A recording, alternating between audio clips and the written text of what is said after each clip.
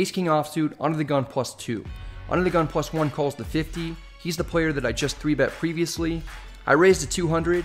He calls. We're heads up. The flop comes queen jack 10 rainbow. We flop the nuts in position against a tilted player while playing by far the biggest game of my life. The opponent checks, thinking about how I can make the most money possible. The limp called pre-flop, so I can't imagine he's going to have all that much that'll connect with a board of all high cards. I go with a bet at 175.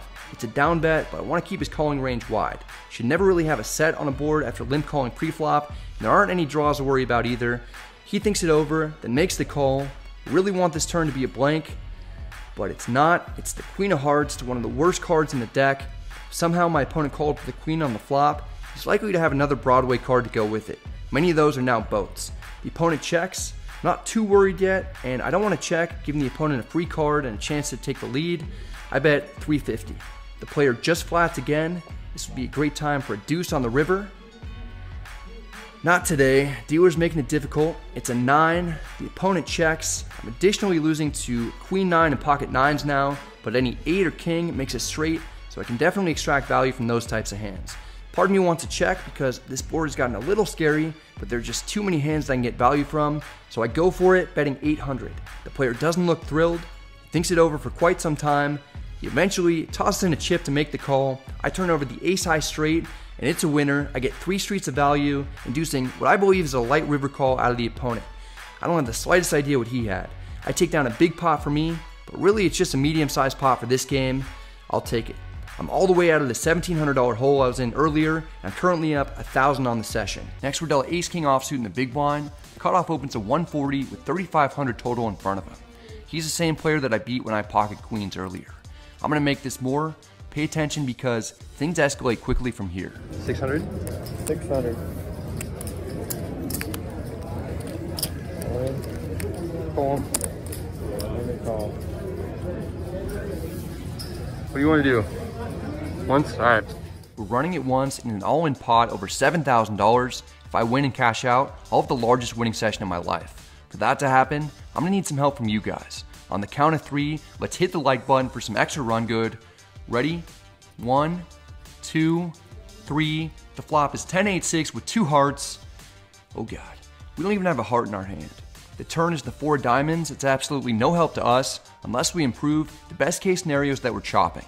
For those of you who for some reason didn't hit the like button previously, there's still time to do it so that we can get a good river. Unfortunately, the river is the deuce of spades. It's a complete brick. We don't even have a pair. This is why it's not great to get it in pre-flop with ace king. I'm not feeling even the slightest bit confident. Then we hear, by some miracle, ace king is the best hand. The player next to our opponent said that he saw the cutoff jammed with ace jack offsuit. I'm like a young Devin Hester out here catching punts. We ended up getting a great run out, and in the heat of the moment, we didn't even realize it was happening. That's why you get it in with ace king for several thousand pre-flop. I was feeling super confident the entire time. Okay, not really, but I do think it's a tell when someone snap 4-bet jams, which is why I called so quickly. Usually, if an opponent has aces or kings, he'll pause to consider all available options and at least make it look like he has a real decision that he's mulling over in order to invoke lighter calls. When people act without much thought, they're often trying to exude strength to intimidate people into folding. The fact that I 3-bet the hand earlier against them with queens and overbet pot on the flop without getting to showdown, then jammed with 10s in the other hand against a different player without getting to showdown, probably gave off the impression that I make a lot of moves. He might have perceived me as an overly aggressive opponent who could have been 3-betting light. To 4-bet jam ace jack offsuit, the opponent was likely at the end of his rope dealing with my shenanigans, then ultimately picked a bad time to try and get one through on us. Battles with Spraggy would continue. I pick up ace king offsuit under the gun. I open to 15. Under the gun +1 calls. Jeff Boski calls in middle position. Spraggy 3-bets to 70. Flatting and 4-betting are both reasonable. I don't love the idea of flatting and playing this out of position, especially since there are 2 other players behind me that will be getting a good price to also flat. Then I'd be playing a multi-way pot with 3 opponents having position on me.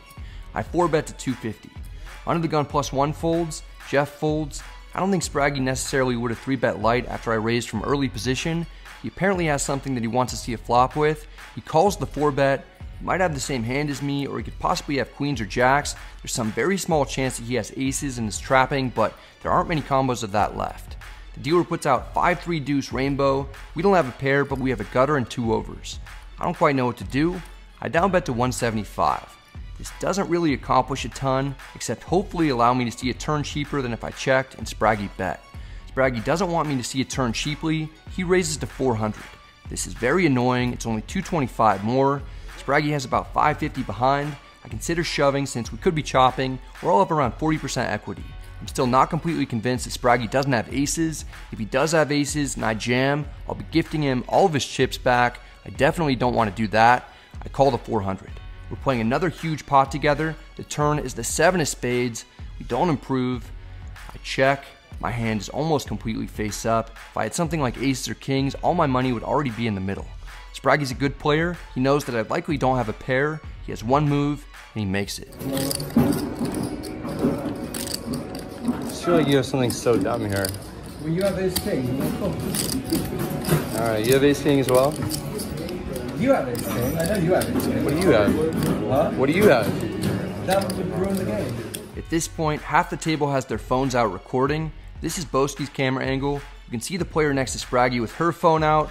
Next, brace your eyes for the 1-seats angle. Unfortunately, the lighting on it is way brighter, but it's the best view, mostly because you see 500 bitches in the 5-seat. I'm completely torn by the decision I'm facing. I don't want to call and lose, but what's worse would be if I fold and Spraggy shows me ace king or ace queen and I become the 501st bitch at this table. Do the math, Brad. You used to be in a Did you just start a vlog? The sick thing is, I could show you my hand, you still wouldn't know what to do. Well, that's an interesting bit of information.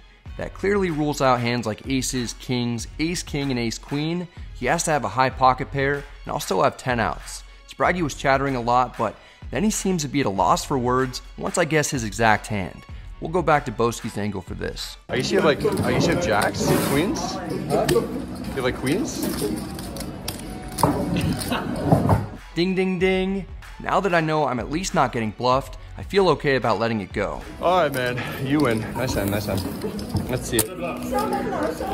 Oh, I couldn't possibly. I couldn't possibly.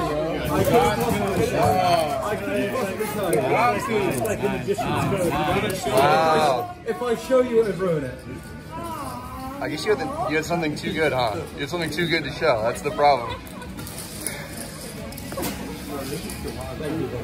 Spraggy would later confirm that he had queens. He was right that he could have turned his hand face up and I wouldn't have known what to do. That's because I was getting 3.4 to 1 on a call, and that's the exact price that I need to break even given the fact that I had 10 outs with 1 card to come. In my mind, it was best not to give Spraggy a chance to win all his chips back though, which would have been the outcome almost 80% of the time. The very first hand I'm dealt is ace-king offsuit, and I'm first to act after Alan has put the $400 straddle on. I raise to 1,000. Mo makes the call with 8-7 offsuit, a bit light, but not the most shocking thing that we'll see today. We're even pre-flop in this hand since Alan defends his straddle with 6-3 offsuit. We're going 3 ways to the flop. The dealer puts out 7-5 deuce with 2 diamonds. Everyone has something. Alan checks his gut shot straight draw. I'd like to maintain control of this pot. I could have the best hand. If not, I can hit an ace, king, or runner or diamond to be best. Even if just one more diamond comes out at some point, I can put a lot of pressure on my opponents with the blocker to the nuts. I bet 2,400. Mo has top pair and can't go anywhere just yet. He calls. Alan reaches for chips right away, despite only having 3 outs that he'll feel good about. He calls. I'm getting concerned that this pot won't be going towards us, and we're going to be stuck immediately. Don't worry right now though, things will get even worse. The turn is the 9 of clubs, making it so the most likely straight draw gets there. Hands like 9-7 improve the 2 pair as well. Alan checks. I can't keep plausibly betting at this with 2 opponents. I'll never have the nuts. I check with plans to give up. Mo's downgraded to second pair, but he at least picks up a straight draw. He checks back, so I rule out him having 2 pair or better. The river is the king of hearts, giving us top. I love it. Alan checks his 6 high. There's no reason to think that he has anything strong. This would be a good card for me to bluff if I had something like queen jack. I might bet large to try and get people to fold in that instance. I need to bet similar amounts for value to stay balanced when I actually have it. I bet 8,000. Perhaps I can get called by 9-8 or someone who had a king high diamond draw that's now become a worse pair. Mo folds. There's not much that Alan can do with 6-3. He folds. We get a nice river card to be up $7,000 the first hand that we sit down to. That helps settle the nerves a little bit. Then Mo says something that I would have preferred him not to say, especially in front of Ivy. I feel like you've moved up since I last watched you. I don't remember you feeling this high. Oh shit. You can see Ivy's eyes dart towards me. He's sizing me up. I certainly didn't want him knowing that I'm currently shot taking. Usually, you want to give him as little information as possible so that he doesn't use it against you. An hour later, we get the opportunity when we've got ace-king offsuit under the gun. I raised to 30. The dude who beat us in the previous hand, 3 bets to 130. He started with 1,065 total. I'm happy to get it in against him for that amount if I need to. I 4-bet to 500 to either take this down without seeing a flop, or to essentially force the hijack to jam if he wants to stick around. If he just flats, he'll have about half a pot-sized bet left in the stack, so surely he won't do that. This man is a square peg that I tried to put into a round hole. He calls for 370 more for the sole purpose of making my commentary wrong that I obviously do weeks after the session is finished. We're heads up in a 4-bet $1,000 pot out of position. We might need some help. There's no better way to get that than by asking for you guys to smash the like button on the count of 3 for some extra run good. We haven't done this in a long time. Ready? 1, 2, 3. The flop comes ace-8-7 rainbow. We've got top, and what's very likely the best hand. With my opponent having such a short stack, I don't want to give him a reason to fold if he has queens or jacks. I super down bet to 150. With implied odds, he's almost getting the right price to call with a pocket pair, but I'm betting on him not being able to drill a set on the turn. This move also gives him some rope to jam as a bluff if he thinks my bet looks extremely weak. If he has ace-king, we'll unfortunately be chopping. If he has ace-queen or another worse ace, we shouldn't have any trouble stacking him. The opponent is perplexed, and I don't blame him. It's pretty clear to me that he doesn't want to fold for this small of a sizing, but he doesn't want to call without an ace in his hand either. He's probably thinking about how he won't be allowed back in his home game if he folds right now while getting nearly 8-1 on the call. The hijack matches the bet and only has 415 in his stack. He's chest deep in quicksand and needs some help before he gets completely buried. The turn is the 10 of hearts. It's possible that the opponent drilled a set. I can't be too concerned about that with effective stack sizes being so small, especially in relation to the size of the pot. I only have one move. Luckily, I don't get snap called, so I either for sure have the winner, or this is going to be the most epic slow roll of all time. The opponent is looking at what's in the pot, then looking at his stack, then looking back at what's in the pot. There's 1730 out there and he only has 415 in his stack. Well over a minute goes by, then the hijack finally slides his chips in the middle to make the call. This is a big all-in pot. I'm not sure what we have to fade. There's almost no way that we've got the check mark yet though. The dealer puts out the 9 of hearts, completing not only the backdoor flush draw, but there are 4 to the straight out there as well. I at least add the ace of hearts, making it a lot less probable that I'm up against a flush. I show my hand first, not totally loving it because jacks is a very reasonable hand that the opponent could have, which is now beating us. The hijack doesn't appear to be too happy. It looks like he's going to muck his cards face down. Then he says, "Hey guys, before I return these cards to the dealer, I want to show everyone the sick finger tap dance routine that I've been working on. Let's play that back. I was doing it with 2 fingers, but I can also do it with just 1. I know hundreds of thousands of people are going to watch this vlog, which made it the perfect opportunity to showcase my skills. I have to admit, I'm pretty impressed, but I like my act a little better where I make every one of his chips disappear and eventually become part of my stack. We're up about 800 with plans of adding to that amount. 10 minutes later, we've got ace-king offsuit under the gun. There's no straddle on. I raised to 30. The player on our direct left is the best opponent in the game. I've tangled with him in the last 2 vlogs from the win.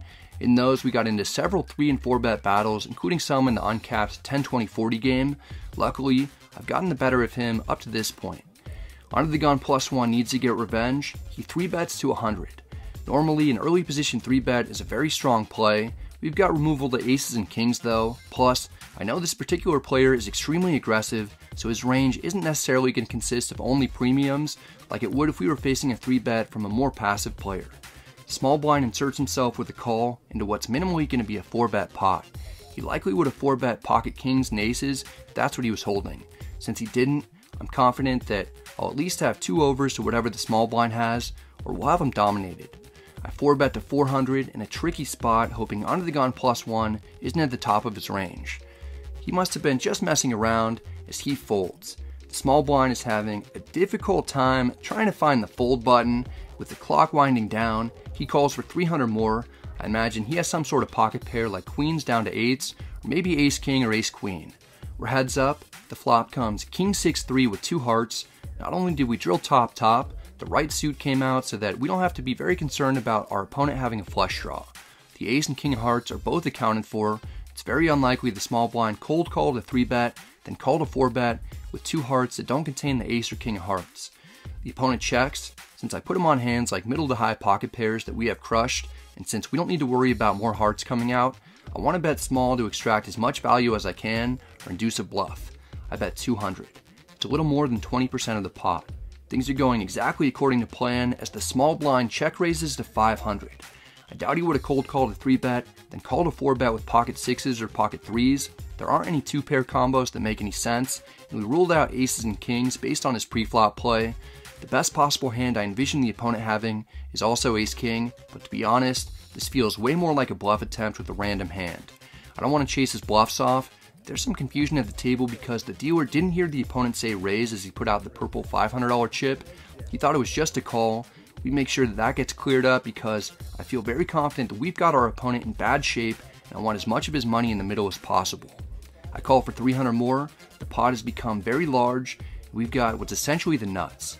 The turn is the 10 of spades. Pocket 10s is a somewhat plausible hand that the opponent might have check raised with to see where he's at and to fold out hands like ace queen if that's what I see bet small on the flop with.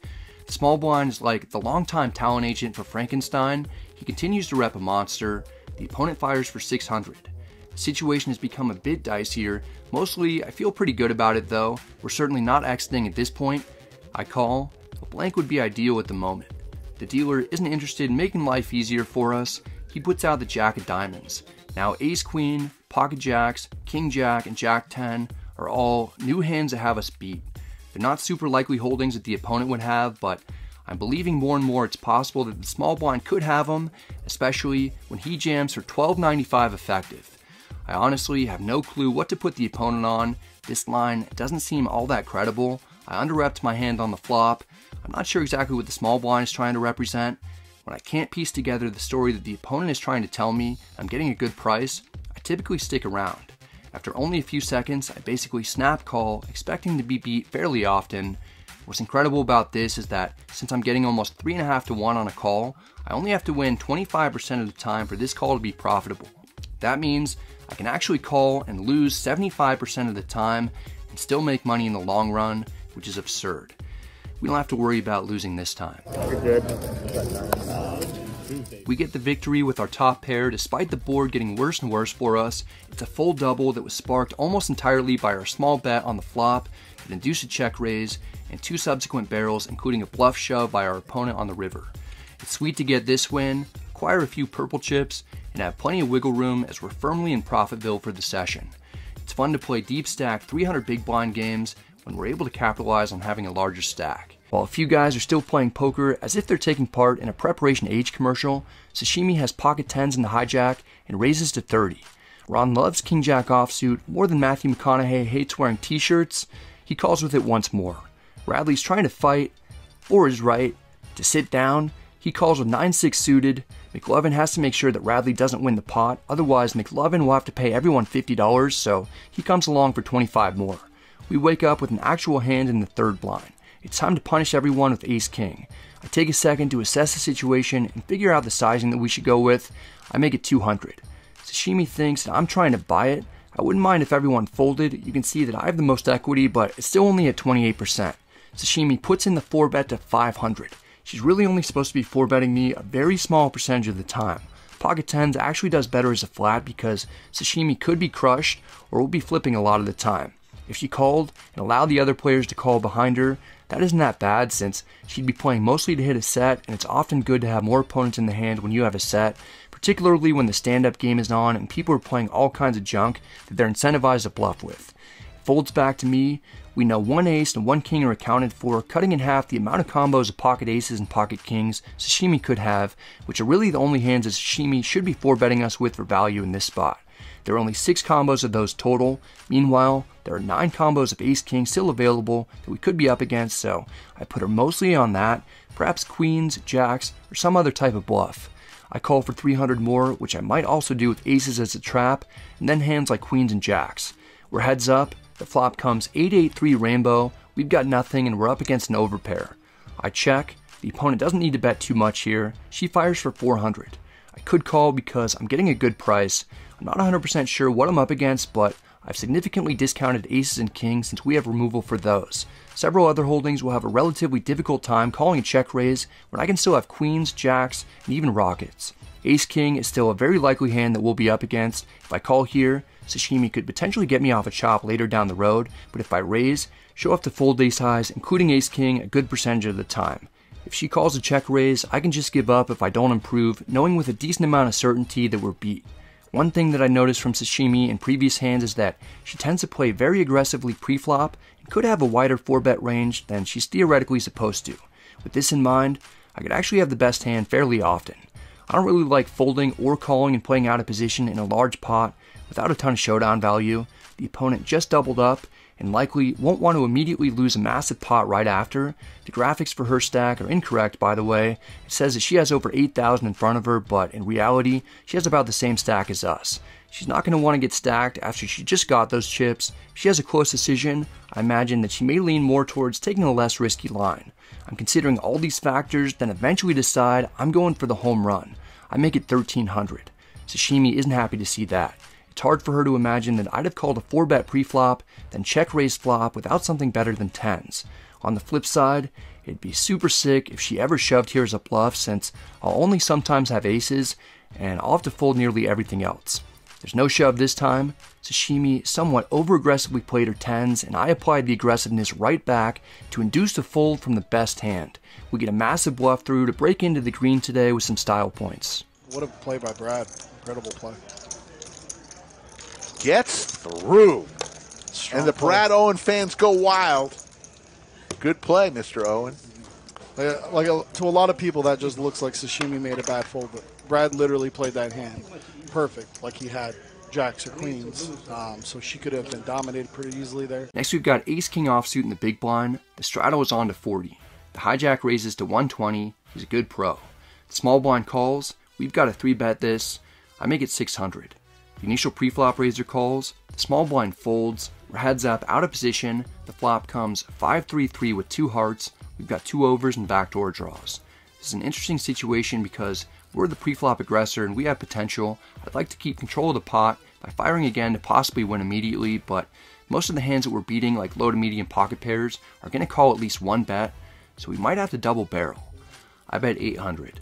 This should mostly get folds from hands like suited Broadway cards and smaller suited connectors that don't contain hearts or diamonds. The opponent calls without thinking too long about it. It feels like we're up against 8s or 9s with a heart. The turn is the 4 of hearts. We pick up the king high flush draw and the wheel draw. If I check, I'll definitely be calling a bet, so I may as well force my opponent to make a tough decision when I put money in the middle. I bet 1900. This should start folding out hands containing 2 diamonds and pocket 8s. The opponent is taking his time thinking about what decision to make. I've been playing live poker since I was 15 and I'm 35 now. This is when having that experience watching people helps, because it appears that the hijack is genuinely debating between multiple options and it looks like he doesn't really like any of them. A minute and a half later, the opponent raises to 5200. This is very bizarre. The opponent has about 14,000 total. If he has what he's representing, which is the ace-high flush, a full house, or better, I'd expect him to flat and let me bluff off another huge portion of my stack on the river. When he raises here, it feels much more like some sort of bluff with either ace-queen or ace-king offsuit containing the ace of hearts, or maybe he doesn't know what to do with a hand like pocket 9s or pocket 10s with the heart and wants to see where he's at. He could be raising with a smaller flush, but we have the king of hearts blocker, making those less likely. When I narrow his range down to mostly hands that are either semi-bluffing or won't want to see this pocket any bigger, it makes me want to stick around. The main issue is that we only have ace high at the moment, and there's only 1 card to come. My instincts are that my opponent isn't strong enough to withstand a re-raise. He only has 9,000 on top of the 5,200 that he already put in the middle. Our hand should theoretically be a fold. I'm deviating. I'm going with the read. Have you covered? I didn't add on 15,000 for show. I did it to put those chips to use, and that's what we're doing now. We fade the snap call, so we're not up against a full house or the ace-high flush. This is very important because it means that we either have a ton of outs against a middling pocket pair type of hand, including any heart, ace, king, or deuce, or ace-king offsuit could even be best if we're up against ace-queen offsuit with the ace of hearts. Regardless of what the opponent chooses to do, I'm taking some solace in the fact that I put him to the test. Even if he has the queen-high flush, he's not going to be fist pump getting it in for an additional $9,000. that sort of hand will still be forced to call. Plenty of time has elapsed now, so I don't suspect that that's what the opponent has. He likely has something much weaker. A minute and 40 seconds later, we finally hear from the opponent. They started it, and then there was one seat. Alright, that was a good one. Nice. I think you play better live cash games than tournaments. Maybe. I should just jam, force you to make the call. Jammed on the guy for 14 kills. How you doing, Brad? Out of the lodge, coming down there, bluffing. We get perhaps the most exciting 3-bet bluff shove through of my life to be up almost $10,000 on the session. The read won't be right all the time, but this is when playing nosebleed games at the lodge and in a few other sessions helps me out the most. It allows me to be more comfortable making plays like this when I feel like it's going to work. We earned this 5K chip by risking everything. When the opponent says that he should have jammed over my $1,900 bet to make me make the decision, he's indicating that he probably did have either ace-king or ace-queen offsuit with the ace of hearts. About an hour in, we pick up ace-king offsuit in the small blind. There are straddles on nearly every hand, including this one. The hijack raises to 50. The cutoff has been playing on the wilder side. He lives up to his reputation with a 3-bet to 150. We've got a couple of options. I use a 50-50, then I poll the audience. The right answer ends up being pretty clear. We have to punish the opponents. I put in the cold 4-bet to 500. It should send a signal more clear than the wow. The hijack picks up on it and folds. The cutoff is a gambling man. He makes the call for 350 more. We're heads up out of position in what's already a 4-figure pot. The flop comes Jack 10 deuce with 2 spades. We've got a gutter with 2 overs and a backdoor spade draw. There's a decent amount going on with our hand, but I expect the cutoff to at least occasionally have strong holdings, like sets of jacks and 10s, in addition to overpairs. I definitely like to make it to at least a turn card. I check to ensure that we don't get blown off of our potential. This isn't a Costco, so we won't be getting anything for free. The cutoff bet's 330. Even though I haven't put out as many YouTube videos lately due to playing a lot, I can still afford that amount. I make the call. Ideally, we can drill a queen of some sort. The turn is the 8 of spades. It's not exactly what we wanted, but we at least pick up a draw to the ace-high flush, and almost equally important, we have a key blocker. I check to the cutoff once more. I wouldn't expect him to bet that frequently for value, given that this should be a scary turn card. I can definitely have some flushes that I would have played this way. The cutoff can't be stopped. He puts in a suspect bet of 600. I've got 18-10 total. I don't really want to just flat the 600. I'm not entirely sure what the cutoff has. I know what he doesn't have though. With these loose aggressive opponents who bet, sometimes you've got to put them to the test. That's what we do. We get a count of our stack to confirm that we have another 12-10 on top of the cutoff's bet. Our all-in doesn't get snap called. I'm glad to have chips in front of me at least a little longer. We still would like to see a fold. Otherwise, we're going to need some help in the form of a spade or queen.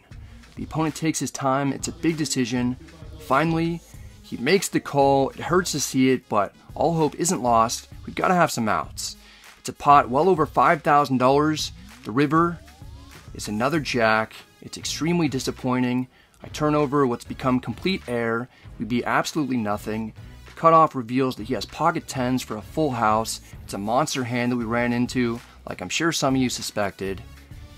Except he doesn't actually show his cards at all. He looks at them in disbelief because he doesn't have the winner. Our ace-king offsuit is somehow the best hand and a massive all-in. It's rare that a semi-bluff shove on the turn gets called, doesn't improve, and still gets the win. Maybe today is our day. We're up a few thousand. The opponent would later tell me that he had king-queen offsuit with a spade. He was drawing slim against us and gets exactly what he deserves for calling our cold 4-bet light. The clock is about to strike midnight as we pick up ace-king offsuit under the gun +1. We've had this hand a few times today, but it hasn't helped us much up to this point. I raise it to 30. There's a solid pro named Brian who's originally from Boston in the cutoff. He 3-bets to 100. He's 3-bet me multiple times today, including as a squeeze from the big blind with pocket 8s that got to showdown. 3-bet squeezing pocket 8s in that particular spot is only supposed to be done at a very small frequency, and the fact that Brian went for it tells me that he's certainly making aggressive plays more than most people would. Because of that, I'm going to 4-bet at a higher frequency, and the opponent knows it. I re-raised to 330. This is actually the second time in a row that he's 3-bet me, and I 4-bet him with ace-king offsuit. On the other hand, he folded quickly, and it didn't get to showdown. He may be tired of me 4-betting. He 5-bets to 700. Sure, he could have aces or kings, but we have removal of those holdings, and if the opponent is capable of 3-betting me light, he's likely capable of 5-betting me at a higher than normal frequency as well. The cutoff has 31-20 total in his stack, and we have him covered. There are multiple combos of ace-4 and ace-5 suited that he might be doing this with, in addition to the 9 possible combinations of ace-king that he could have that we're tied with.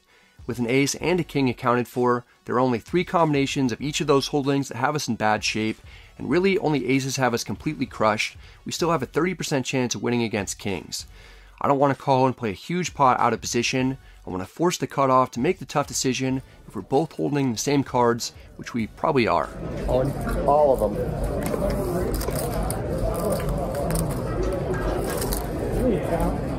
I think you covered. I have like 3,800. There's no snap call, so we're definitely not up against pocket aces. I'm more and more certain that the opponent has the same hand. I'm rooting for a fold just to avoid the chop. He may have too much invested. He puts in a calling chip. Calls it. Probably chopping, I assume, or kings? We're up against pocket kings. It's the worst case scenario after the opponent understandably hesitated before calling the massive 6-bet shove. But we're still going to win this almost 1 in 3 times. If I wasn't 11 hours into the session and stuck $3,700, running it twice would be a lot more appealing. At the moment, the idea of possibly chopping this makes me sick, and I prefer to do whatever I can to reduce the chances of us splitting the pot. What may not be apparent is that I'm basically emotionally free-rolling the outcome of this hand. If I lose and I'm down 7,000, that won't make me feel much worse than being down 3,700 like I am right now. 3,700 and 7,000 will both be stored in my brain as big losses, and I'll process them about the same. If I win on the other hand, and I manage to get almost completely out of the hole after playing 11 hours and being stuck 4,700 at the low point, I'll be ecstatic. If the opponent were a recreational player, I'd be more inclined to leave the decision up to him, but he's a pro who has a lead in this instance, and he's asked me what I want to do. I'm in the mood to gamble. Let's just go once. Okay. One time. We're risking everything to win a pot of over 6,200, and we're going to need some help. We've had some brutal runouts and multiple pots earlier today that have cost me a lot of money. Maybe we can get lucky and get some back. The flop comes Jack 9-7 with 2 diamonds. It's looking extremely bleak since we only have 2 more chances of hitting an ace. Maybe we should run it twice after all. The only silver lining is that we have backdoor diamonds and a backdoor Broadway draw. The turn is the 10 of hearts. It's an interesting card because an 8 will allow us to chop, and any queen will give us a straight, but our diamond draw is dead, and we only have 1 last shot to improve. I've seen wilder things happen, but the way things have been going, it's hard to be too optimistic. If I win, I'll barely be down at all. If I lose, I'll have the worst losing session that I've ever had in a 5-10 game. It's difficult to even watch. Wow. That ace-king is going to win. Ace-king is going to win. Okay, you got it. We get the Miracle River card right when we need it most. They ask for a count on my stack just to make sure that I have the opponent covered. I put my stack in the middle so everyone can get an accurate look to confirm that I've got a few hundred more. Running it one time pays off massively, but I lost a few years of my life sweating the turn in the river. If we hadn't had a number of 3 and 4-bet situations come up previously in the session with this particular opponent, I probably wouldn't have been inclined to 6-bet jam, but the dynamics led me to believe that was the best play in the moment. I put us in a situation where we had to get lucky in order to win. It's not necessarily how I prefer to do things, but for the first time today, something goes our way in a gigantic pot. This win gets our stack to 6,900, we're only down $600, and booking a profitable session is within reach, so I'm going to give it my all to make that happen. About 5 hours into the session, we look down at Ace-King offsuit, we have a rare stand-up game going, the one recreational player at the table doesn't like playing it, and he doesn't like it when straddles are on, so 95% of the time, we cater to him and don't play with either of those things. He happens to be okay with it at the moment. I'm one of the last players standing up. I need to win a pot soon, otherwise I'll have to pay each player at the table $200. We're under the gun +2. I kick things off with a raise to 200. It's a little more than my normal raise size to disincentivize players from calling. Everyone at the table recognizes that I need to win a pot in the next few hands, and I'll be playing a slightly wider range than normal, but this time, I happen to be enjoying the view from the top of it. Matt Berkey has returned from a break. He's already won his seat back at the table, but he gets aggressive with a 3-bet to 600. That clears everyone else out of the way. What's fun about the stand-up game is when we pick up a real hand like in this instance, no one believes us when we're pumping in big bets, fighting for pots. It makes it a lot easier to get paid. Another factor that could lead us to get paid more is Matt being down a buy-in or two. He could be more willing to give me action light. I go with a massive 4-bet jam for 21,000 effective. If we win the pot right now without seeing a flop and without making a pair, that's okay. If not, we'll be probably flipping or we'll have Berkey in bad shape. Matt isn't in the mood to give up. Right. It's up to you, Matt. Whatever you want. What am I doing? Let's run it twice. We're in over a $40,000 pot. Our assessment of the situation was correct. Matt called over a 400 big blind shove with only ace-8 suited. It's about the best scenario possible for us. We have him totally dominated. This is up there for the biggest pot that I've ever played at Bellagio and the largest one that I've had 100% of myself for.